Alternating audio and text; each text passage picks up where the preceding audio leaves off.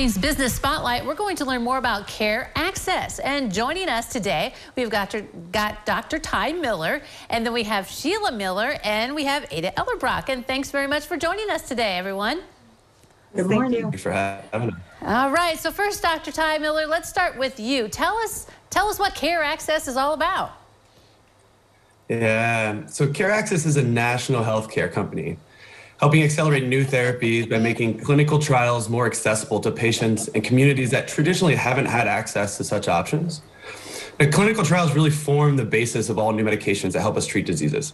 They're really important and represent the future of medicine. Traditionally, many of these trials are restricted to large academic medical centers and research institutes in big cities. So less than 5% of the US population typically has access to a clinical trial. And so Care Access is really transforming the industry by trying to bring trials to the other 95% of people. We bring clinical trials directly to communities that might benefit from them and enable those communities to participate just in their own community. And so I joined Care Access really because I love the mission of this company and making research studies and cutting edge technologies available to people in areas of the country that typically don't have access to them. And being from Northwest Ohio, I really wanted to bring this opportunity home. And really to make that a reality, my mom, who's a nurse at St. Rita's for 45 years, decided to retire and join me in a mission to bring Care Access to Lima. Right, yeah. So Sheila, let's talk about that because Dr. Miller made so many good points. I mean, so many times we have to go so far away to be part of a clinical trial, but it's coming to Lima. So Sheila, tell us more about joining the team and bringing this to our area. Oh, yes. I'm so happy to be here in Lima with Care Access to offer this privilege to the people in Lima and our surrounding communities. The first study we're offering in Lima is a preventative Alzheimer's trial. This is a large phase 3 study from Eli Lilly and Company called Trailblazer 3. The goal of this study is to see if we can identify people who are at high risk for developing Alzheimer's symptoms before they develop the Alzheimer's symptoms, and then intervene to help prevent those symptoms from occurring.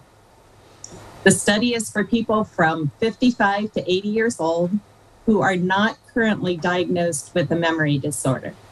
Patients are screened with a memory test and an investigational blood test to help understand their risk for developing Alzheimer's disease.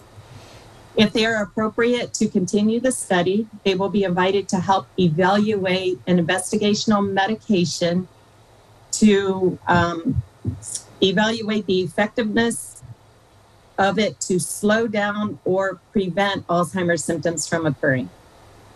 So Ada, you're part of the team now. Tell us more about joining the team and being a partner with all these organizations to be able to have access to these studies.